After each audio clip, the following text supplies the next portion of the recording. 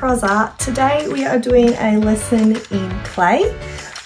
We're going to be using some air dry clay. This is Oz clay from Zart. I've tried a few different air dry clays before, and so far that one has been the most successful. I find some of them can be very dry and crumbly, and others can smell really bad. But so far, I would recommend this. So that's 2 kilos there, and you can get that from the Zart Art website. It's not very expensive. I can pop that in the video later. Today I'm going to show you a couple of techniques, hand building techniques. I'm going to show you a pinch pot, and then I'm going to show you how to join 2 pinch pots together. So you end up with a hollow sphere, which you can turn into lots of other things, and some decorative ideas as well. I'm going to switch the camera over now and show you things that you'll need for this, and then talk you through a couple of little activities on how to use air dry clay. As I said, you will need to get some air dry clay. Air dry means that the clay doesn't need to be fired in a kiln and will go hard in air. This one here again is by Zart Art. So you'll need some air dry clay. A couple of other things you're going to need is some water in a container where you can get your fingers in, a couple of different knives to cut the clay. Something I find really useful is an old toothbrush, and I'll show you later what that is used for. And the other thing I like to use are some different clay tools. Now, you don't necessarily need these, I just happen to have them, but if you look at the shapes of these, you could use cutlery, so small spoons, little forks. These are really good for making different indentations and patterns in the clay, but not essential, but I would highly recommend you having these couple of things ready to go. And lastly, I'm going to work onto this plastic tablecloth here so that I'm not getting clay stuck into the table, because obviously clay can be a little bit messy, so make sure that you've got something down on your surface so that you're not going to spread clay all over the kitchen table. This is the clay. It's a white clay, which is really good because it's easy then to paint with acrylic paint. And what we will need is to cut off a small piece. Now you can use your knife. If you were in a studio, you might have a wire that you can slice this with, but a knife is absolutely fine. Just break off a blob about that big, I suppose. Maybe that's even a bit big. Now, because this is air dry clay, always wrap up the bits that you aren't using in plastic to keep it from drying out when you're not needing it. So this clay here is really soft. It's quite malleable. I've actually got way too much there, so I'm just going to break it off. We'll just use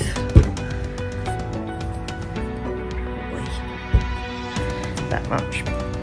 So the first thing you will need to do, we're going to make a pinch pot first, is to get your clay into a nice ball. And you can use the palm of your hand, and you can also use your table, and try and get it into a fairly good ball shape. So there's my little ball, sort of large golf ball size, I suppose. You can make them any size you like, but I haven't got a heap of clay, so don't want to make it too big. Now I'm going to use our thumb and just place it into the clay. I'm not going to push it too far because I don't want it to come through the other side. And then using my thumb on the inside and my fingers and palm of my hand on the outside, I'm just going to slowly squeeze a little pot. Now, once it gets a bit bigger, you can start moving out with more fingers. And I'm keeping the palm of my hand on the bottom there so that I'm getting a nice little bottom rather than having a really thick part down the bottom and thin walls. So I'm just slowly smoothing out the inside and turning it as I go. And then you can see I've got a little pot. Now you'll notice if I bring it up close, you can see the clay is already starting to crack a little. It's quite warm in here, and the heat of my hands is also causing that. A tiny little bit of water will moisten that enough so it doesn't crack anymore. Be careful not to use too much water because you'll end up with slime and not a nice smooth sticky clay, which is what we're looking for. But water is quite good to smooth out those imperfections. Now, you don't want the sides of your clay to get too thin, because once it dries, they will be very fragile, or they'll crack before it even dries. So I'm pretty happy with that there. Now you can keep the top of the bottle a little bit organic and natural if you wanted to. You could slice it with a knife so that it was really even, but I don't mind it being a little bit organic in nature. Just going to smooth out that bottom a little bit more so it's got a nice flat surface to sit on. And there you go. That is a really simple air dry clay pinch pot. Now you could do some really cool things with this if you wanted to. You could start adding patterns using different tools. If you make a mistake, you just basically smooth it back into the clay with the water. You can create a decorative edge maybe by pushing down little pieces like that with your tools. There's limitless ideas on how you could decorate your little pot. Alright, so that's our first little task, is a very basic hand-built pinch pot. I'm not going to smooth this out too much because I'm going to need it for the next little part of my video. So this is really only half of what I need to do.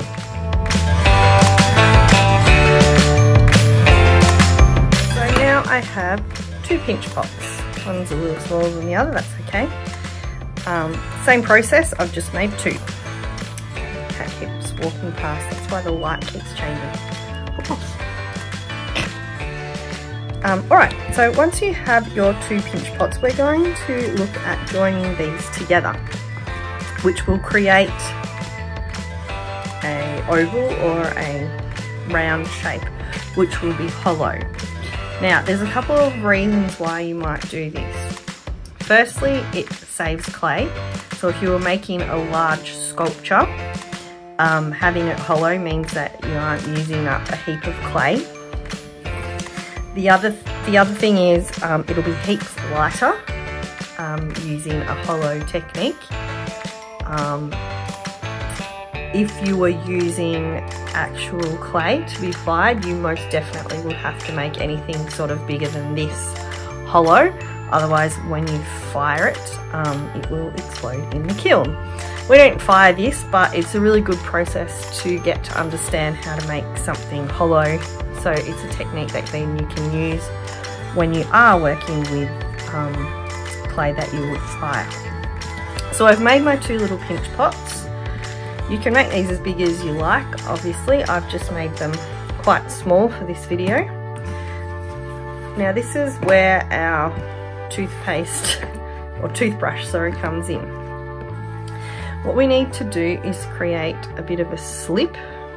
So I just like, you can mix slip, but I don't like to waste the clay. So just rubbing a little bit of clay onto your brush, toothbrush, and it's fairly wet. So kind of what we're doing is making a bit of a clay glue. And this is what I call the Velcro technique. which is absolutely not a technical term whatsoever, but it's something that helps me remember. I'm going to then brush around the edges of my pinch pots, and you can see that's making a bit of a texture there. What I'm calling the Velcro technique is because you do it on both and it kind of sticks them together. It's a bit like Velcro sticking, hooks of Velcro sticking together. And adding that little bit of slip or clayey paintbrush really helps. There's a bit of a crack there. Alright, now something to help these stay together is I would stuff them with something. Now if you had newspaper, use that. I don't have any newspaper, I'm just going to use a little bit of paper towel. This is going to be placed into our clay to help it hold its form so it doesn't sort of collapse. If this was to be fired, because the firing process, we put it in a kiln that's very, very hot, the paper would just burn away. So that's why we would be using paper if it was real clay. But you can use whatever you like. If you don't want to use paper towel, you could use foil, newspaper, whatever you've got on hand. So then we're going to join those two pots together. Now this is a little bit tricky, it takes a bit of practice. You're going to sort of squeeze them lightly so they kind of join together a little bit, and then we're going to work around with a little bit of water. Hopefully they should be joining because we've used our scoring technique with the toothbrush and we're just sort of pushing them together. If you do have tools or a bread and butter knife would work, you can use that to sort of scrape the clay together and smooth it off. I might use my tools as I have it there, but like I said, a bread and butter knife would work well. That's fine, it would be fine. So I'm just working my way around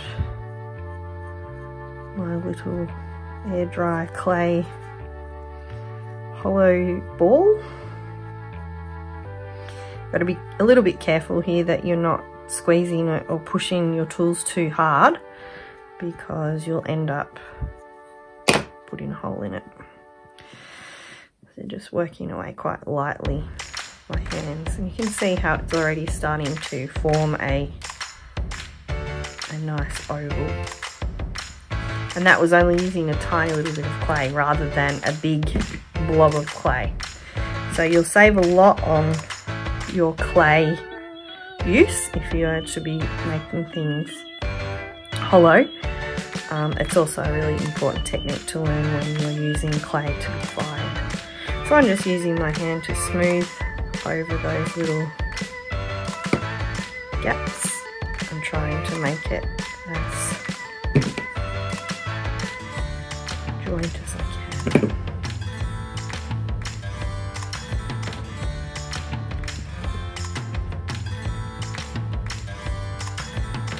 And there you go.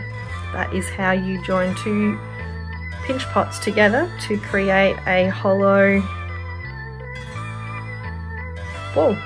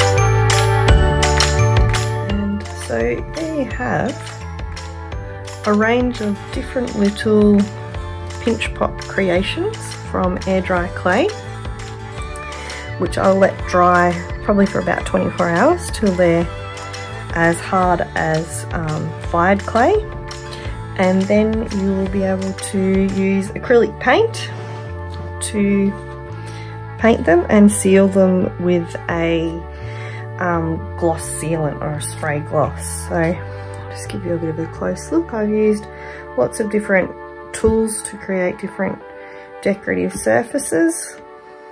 Put little feet onto that one. Flat plate, taller ones with some different textures. So I just played around with that same technique of using a pinch pot to begin with, and just used a whole heap of different mark making techniques and textures to decorate. So I hope you enjoyed that tutorial on air dry clay. There's so many things that you can do with this stuff. I highly recommend that brand, Oz Clay, for working with clay at home. And I might even do a video later to show you how to paint and decorate these once they've dried. Hope you enjoyed. Bye for now.